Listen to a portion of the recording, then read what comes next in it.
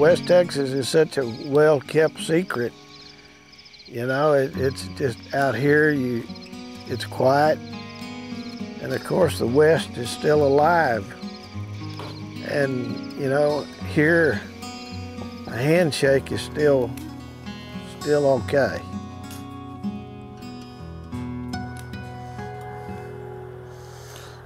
It's hours before dawn during roundup time way out on the CM Ranch in West Texas.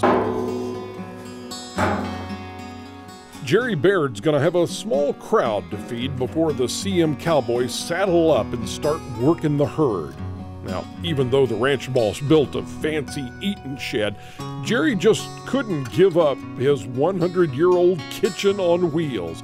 Some things, Jerry says, well, if they ain't broke, don't need fixing. You got to get up about 4 o'clock in the morning. Of course, you got to get your fires going, get the coffee going. That's the most important thing. And then you start working on breakfast, and generally you'll do, you know, either bacon or ham or eggs and gravy and biscuits and this kind of stuff. Hey, good morning. How are y'all this morning? Pretty good.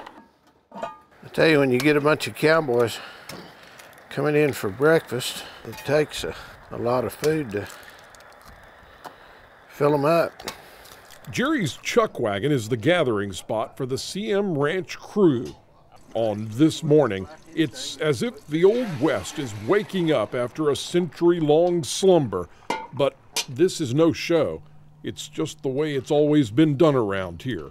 Jerry always knows where everything is kept in this cluttered kitchen, and in that clutter is a bottled concoction that Jerry swears by and his cowboy customers have come to love. You can put 1,000 things on the wagon, from knives to skillets to baking powder and everything else. But if I don't have my Jerry Baird seasoning on there, I'm just not going to load up and go. It's his secret name brand bottled blend, and Roundup just wouldn't be the same anymore in these parts without Jerry's seasonings.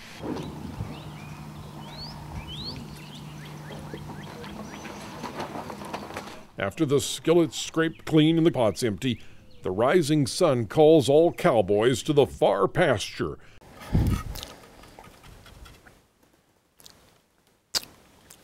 And that gives Jerry Baird a chance to experiment with different tastes of West Texas.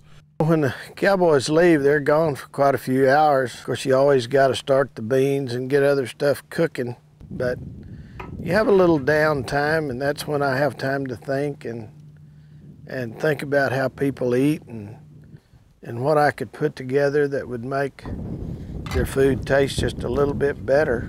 This old wagon and I spent right at 30 years together. It's kind of become my laboratory, my kitchen.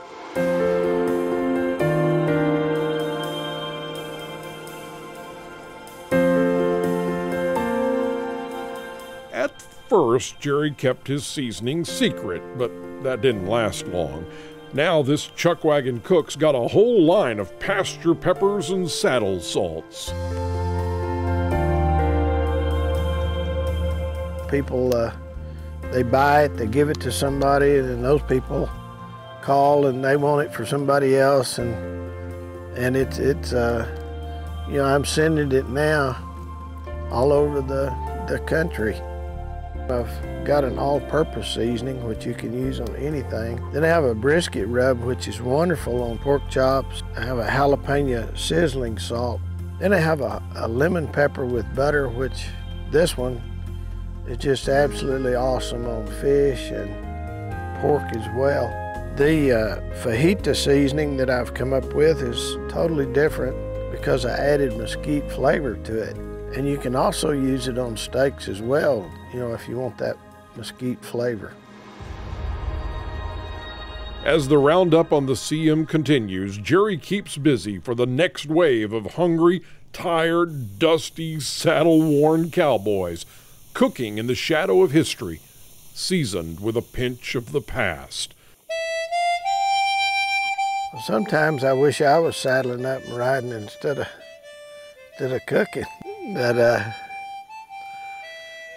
I ask myself sometimes how long I'll do it. You know, I'm at the point now where I certainly don't buy any green bananas anymore, you know, or an unbroke horse.